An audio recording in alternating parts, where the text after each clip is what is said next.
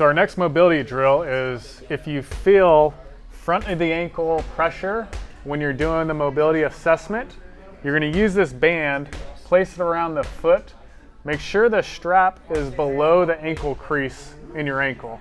If it's above, you're going to be blocking yourself. If it's below, you'll be able to mobilize the joint.